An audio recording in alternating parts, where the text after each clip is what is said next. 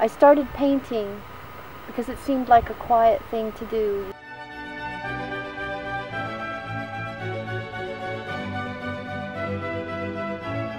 Both my parents were concert musicians, and they practiced 8 hours a day. My father in one room practicing violin, and my mother in the other room practicing the piano.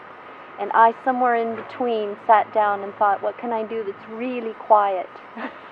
And I started drawing.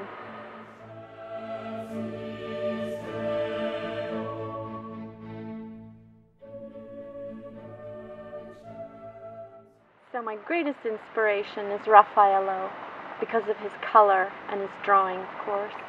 And as you see, I've nailed the color. It's so similar, the blues in the mountains and these very pale greens, and as you come forward in space, getting more gold, and then finishing with this rust color in the foreground. Very similar to what I'm seeing here. I love painting in Tuscany because of the shapes, because of the forms, because of the landscape, because of the architecture, and also because I'm Italian.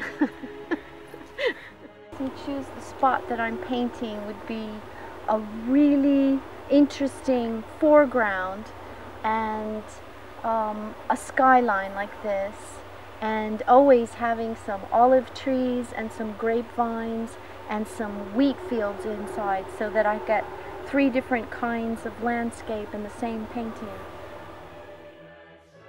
I love painting in Tuscany because of the way they plant their trees and plow their fields.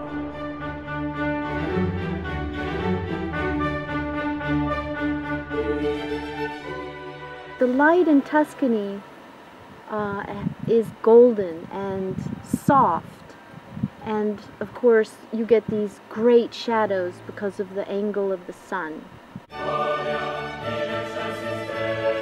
So then you have these olive branches in the foreground, and they're really, really light and really, really dark.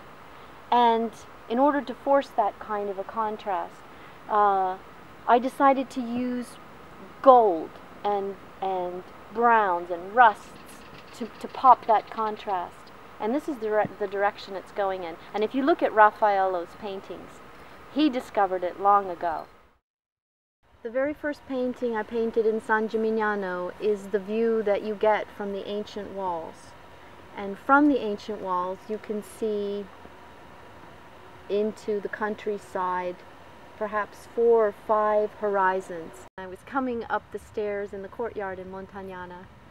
I had the painting on my back, and there was a couple from Texas enjoying the view, and they saw me, and we chit-chatted, and they bought the painting right off my back.